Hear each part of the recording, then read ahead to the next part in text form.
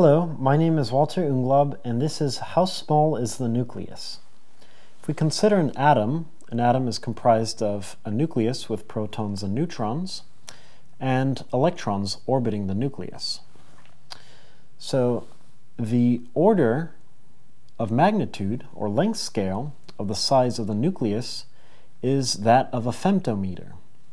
A femtometer is equal to 1 times 10 to the minus 15 meters. So that's really tiny.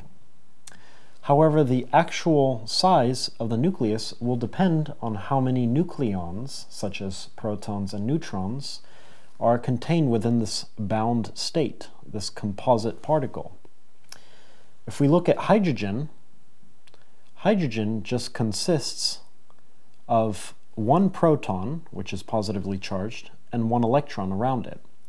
We don't really care about the electron though, since we're just examining the small length scale of the nucleus, which is orders of magnitude smaller than the size of the actual atom. In the case of hydrogen, the size of the nucleus, or the radius, is approximately 1.75 femtometers. And if we contrast this with one of the heavier elements, one of the heaviest in the periodic table of elements, such as uranium,